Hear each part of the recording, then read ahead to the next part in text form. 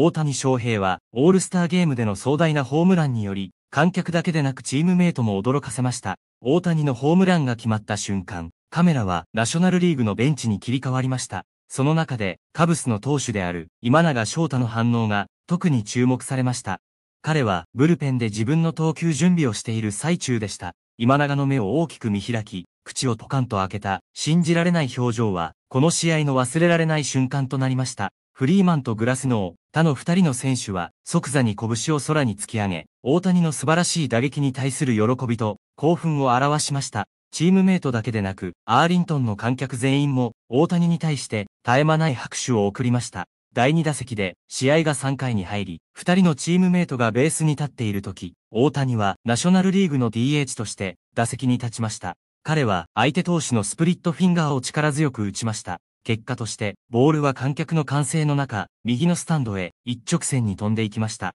この打撃で、大谷はオールスターゲームで初めてのホームランを記録し、彼のキャリアだけでなく、オールスターゲームの歴史にも刻まれました。FOX スポーツで試合が放送される中、解説者のジョー・デイビスは、大谷のホームランを疑う余地のないスリーランと評しました。キャリア213勝を誇るアメリカの野球伝説であり、現在はホール・オブ・フェームのメンバーであるジョン・スモルツも大谷を惜しみなく称賛しました。スモルツは大谷はとてつもない力を持ち、高い身長がストライクゾーンに大きな影響を与えていると語りました。それは真ん中に入ったスプリットフィンガーであり、彼は見逃しませんでした。スローモーションで再生された映像を見て、スモルツはさらに、それは真ん中に入った投球であり、大谷はそれを打った瞬間に知っていました。残念ながら、投手も自分のミスを認識していましたと分析しました。この発言は、打撃の重要性と、大谷がチャンスを生かす鋭敏さを強調しています。大谷の前に、オールスターゲームで、ホームランを打った日本人選手は、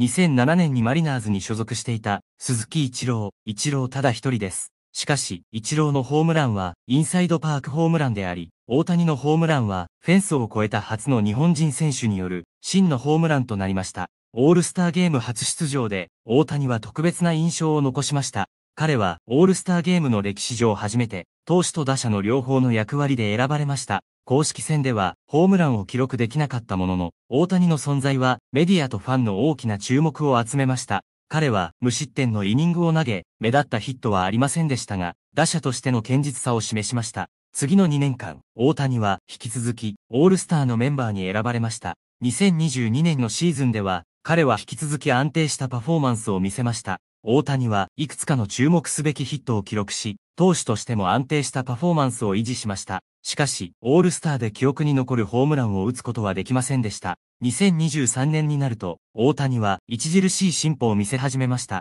彼はダブルヒットを記録し、印象的な投球も見せました。大谷の投球と打撃のスキルの組み合わせは、彼を試合の中心人物にし続けました。ホームランはまだありませんでしたが、彼の安定性と多彩なプレーは高く評価されました。2024年は大谷のオールスターキャリアにおける重要な転機となりました。テキサス州アーリントンで行われたオールスターゲームで大谷は初めてのホームランを打ち、輝きを放ちました。これは彼が4回連続でオールスターのメンバーに選ばれたことであり、今回はその機会を歴史的な瞬間に変えました。過去のオールスターゲームと比較して、2024年の大谷のパフォーマンスは際立っていました。過去数年間、大谷は主に多彩さと安定性を示していましたが、2024年には壮大なホームランで本当に爆発しました。昼間、大谷は妻のマミコと共にレッドカーペットを歩き、ベストの裏地には精巧な刺繍が施されていました。本試合では彼は先頭のスリーランホームランを打ちました。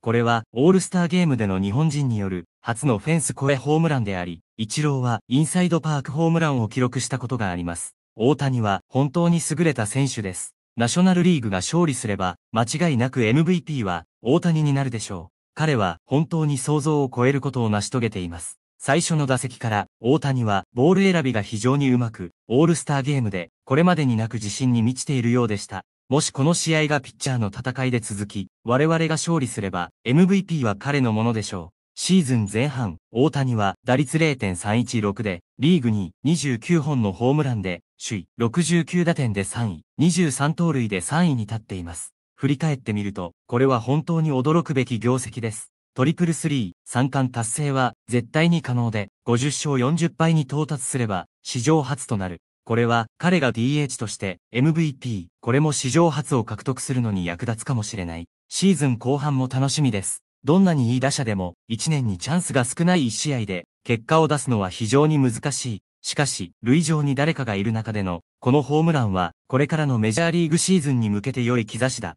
しかし、大谷の素晴らしいショットのたびに、ホームチームが簡単に同点に追いつかれ、追い越されてしまうと、イライラを感じた。オールスター、対戦相手もチームメイトも選ばれたスターです。強烈なシュートが光る自慢の試合、そして確かな歩きがとても印象的です。願わくば、彼がもう一撃で、オールスター MVP を獲得できることを期待したい。大谷のホームランは、打席の先頭からのホームランだった。打撃音も通常の音と違っていたため、観客の反応は少し遅かった。いずれにしても、素晴らしいオールスター初ホームランだ。大谷はまた、オールスターゲームでハードルを超えて、ホームランを打った初の日本人選手でもある。これまでに達成したのは、2007年にフィールド横断ホームランを打ったイチロー鈴木だけだった。これは大谷にとってドジャースに移籍してから初めてのオールスターゲームでのホームランであり、彼は本当に才能のある選手だ。おそらく大谷は多くのトップスーパースターが集まるビッグマッチに非常に向いているのだろう。そんな特別な場でまさかの先制スリーランが飛び出した。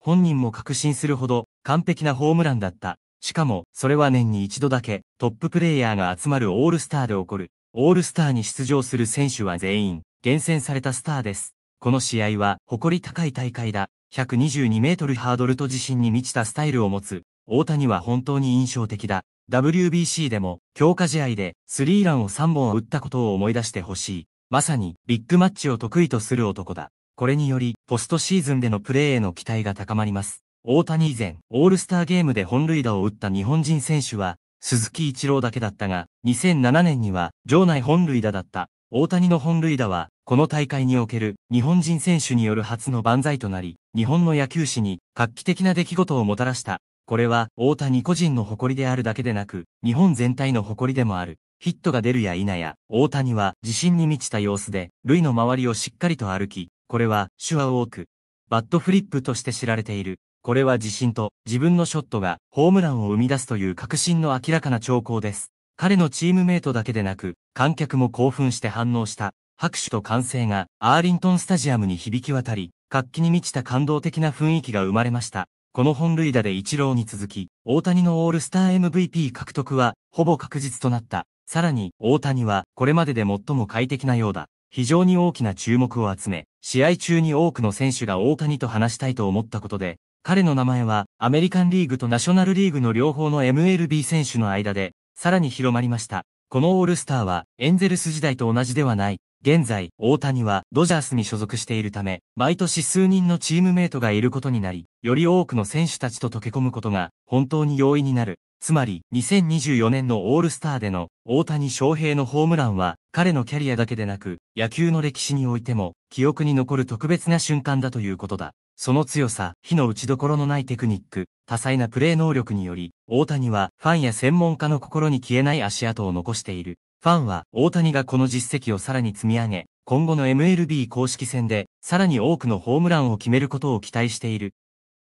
ご視聴いただきありがとうございました。コメント欄で話を盛り上げてください。他にも面白い情報を最新で知りたい方はチャンネル登録よろしくお願いします。